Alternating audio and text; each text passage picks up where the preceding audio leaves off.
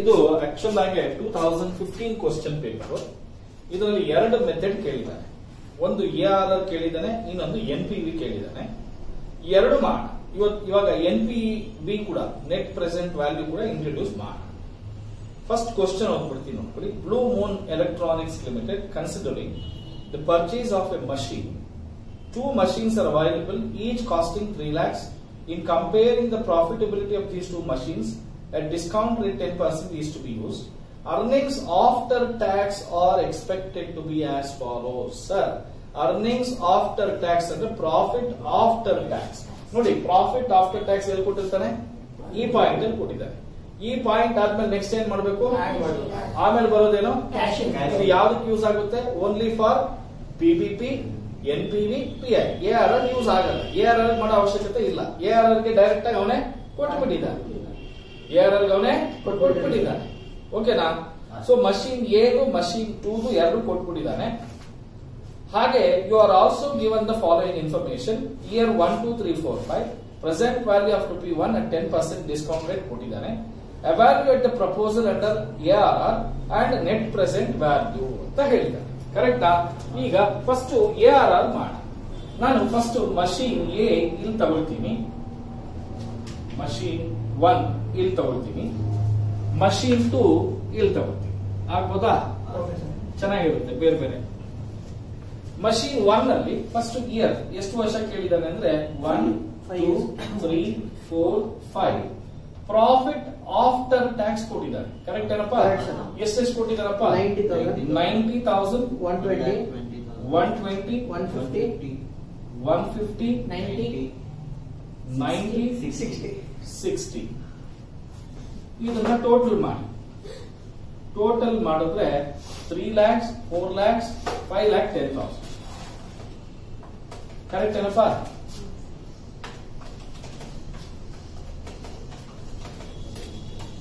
Correct.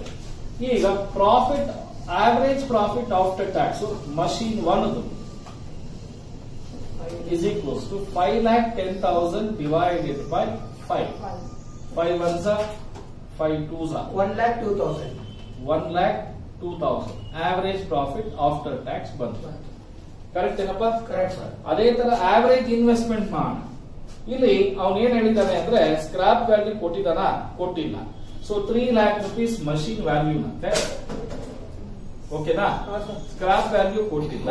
Divided by 2 1,50,000 ಬರುತ್ತೆ. Correct ಏನಪ್ಪ? Correct sir. Correct sir.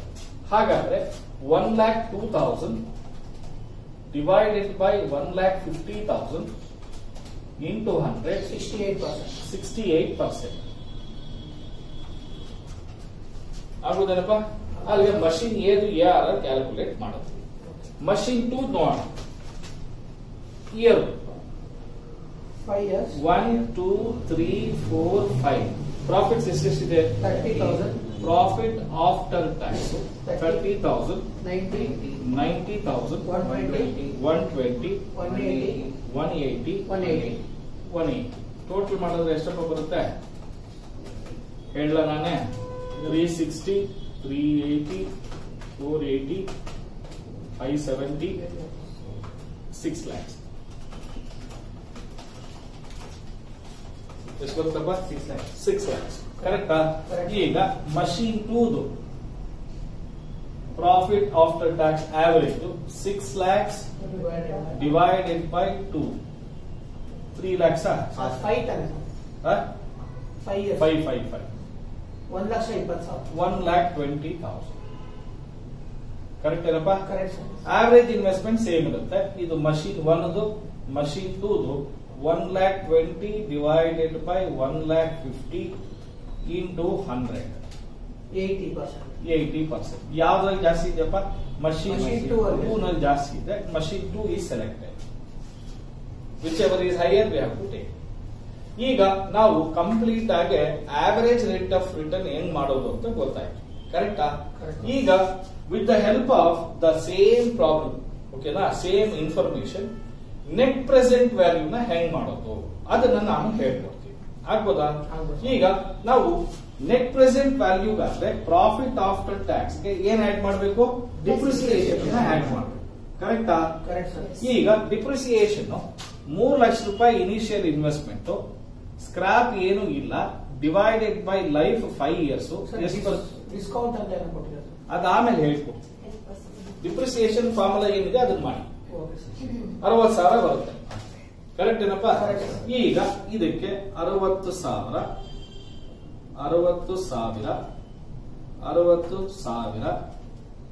60,000 60. Add ಮಾಡಿದ್ರೆ then we get cash inflow 1,50,000. 1,50,000 1,80,000. 1,80,000 2,10,000 1,50,000 120. 1,20,000. Correct ಏನಪ್ಪಾ? Correct. ಇಷ್ಟು ಮಾಡಿದ ತಕ್ಷಣ ನಾವೇನ್ ಮಾಡಬೇಕು ಅಂದ್ರೆ ಸಿಂಪಲ್ ಆಗಿ ಇದನ್ನ ನಾನು ಅಳಿಸ್ಬಿಡ್ತೀನಿ. ಬೇಕಲ್ಲ? ಬೇಡ ಅಲ್ವಾ? ಬೇಡ. ಓಕೆನಾ? ಇದು ಬೇಡ. ನಮಗೆ ನೆಕ್ಸ್ಟ್ ಕ್ಯಾಶ್ ಇನ್ಫ್ಲೋ ಬಂತು. ಈಗ ಡಿಸ್ಕೌಂಟ್ ಫ್ಯಾಕ್ಟರ್ ಅಟ್ 10% ಪ್ರಾಬ್ಲಮ್ ನಲ್ಲಿ ಕೊಟ್ಟಿದ್ದಾರೆ. 0.909 0.826 0.751 683 621 Sir, 750, sir. 751 ಅಥವಾ 0 ನೋ ಪ್ರಾಬ್ಲಮ್. ಓಕೆನಾ? Okay. ಈಗ ನಮಗೆ ಪ್ರೆಸೆಂಟ್ ವ್ಯಾಲ್ಯೂಸ್ ಬರುತ್ತೆ. ಸರ್ ಕೇಳಿಸ್ಕೊಳ್ತಾ ಇದ್ದೀರಾ? ಡಿಸ್ಕೌಂಟ್ ಫ್ಯಾಕ್ಟರ್ಸ್ ಅವನೇ ಕೊಟ್ಟಿದ್ದಾನೆ. ನಾವು ಕ್ಯಾಲ್ಕುಲೇಟ್ ಮಾಡಿರೋದು ಕ್ಯಾಶ್ ಇನ್ಫ್ಲೋ. ಕರೆಕ್ಟಾ? ಈಗ ಪ್ರೆಸೆಂಟ್ ವ್ಯಾಲ್ಯೂಸ್ ಹೆಂಗ್ ಬರುತ್ತದೆ? Cash inflow multiplied by discount factor, ಇವೆರಡನ್ನು ಮಲ್ಟಿಪ್ಲೈ ಎಷ್ಟು ಬರುತ್ತೆ ಹೇಳಿ? 1,36,350. 350. 180 into 0.826. 1,48,680. 680. 1,57,500.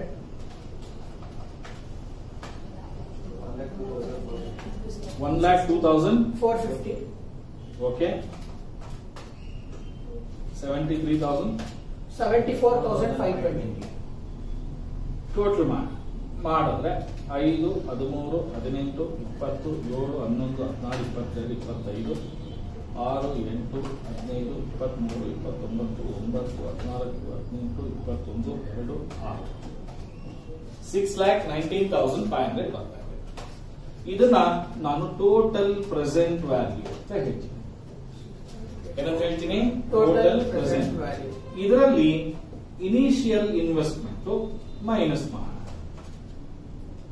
3 ಲಕ್ಷ. 3 ಲಕ್ಷ ಎಷ್ಟಪ್ಪ ಬರ್ತಾ ಇದೆ? 3,19,500. ಇದನ್ನೇ ಏನಂತ ಹೇಳ್ತೀವಿ?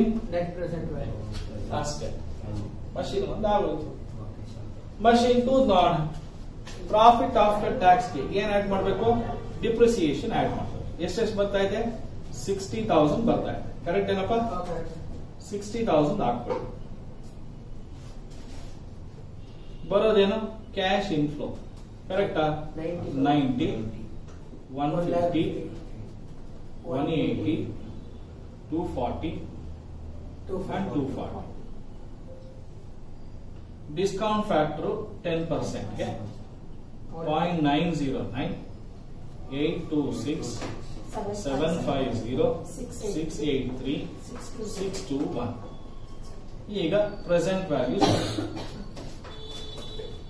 81,810. ಓಕೆ.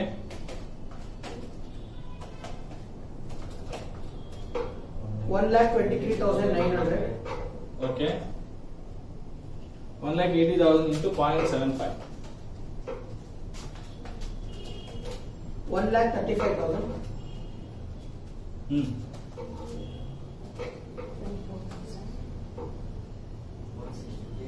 1 lakh. 1,63,920. 1 lakh 1,48,800. 800.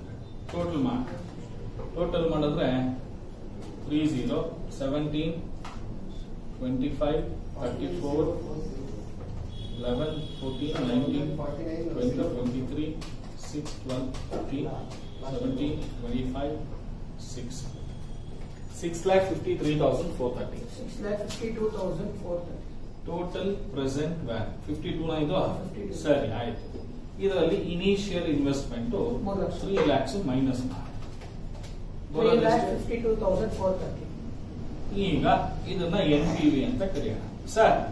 ಈಗ NPV ಇದರಲ್ಲಿ ಎಷ್ಟಪ್ಪ ಬರ್ತಾ ಇದೆ? 3,19,500. 1,48,49,047 ಬರುತ್ತೆ. ನೋಡ್ರಿ ಇನ್ನೊಂದ್ಸರಿ. ಹೌದು 1,80,000 2,40,000 2,40,000 into 0.621. ಹಾ sir 620 sir correct. 621 620 no problem. ಮತ್ತೆ 1,48,800. ಇರ್ಲಿ ಪರವಾಗಿಲ್ಲ, ನಂಬರ್ಸ್ ಬಂತ ಗೊತ್ತಾಯ್ತಾ? ಹಾ, ಸರ್. ಈಗ ಅದು ಹೆಚ್ಚು ಕಡಿಮೆ ಆದ್ರೂ ನಮ್ಗೆ NPV ಮಷೀನ್ 1 ನಲ್ಲಿ ಜಾಸ್ತಿ ಬರ್ತಾ ಇದೆಯಾ ಮಷೀನ್ 2 ನಲ್ಲಿ ಜಾಸ್ತಿ ಬರ್ತಾ ಇದೆ? ಮಷೀನ್ 2. ಸೊ ARR ಯಾವ್ದ್ರಲ್ಲಿ ಜಾಸ್ತಿ ಬರ್ತಾ ಇದೆ? ಮಷೀನ್ 2 ನಲ್ಲಿ ಬರ್ತಾ ಇದೆ. Therefore machine 2 is selected.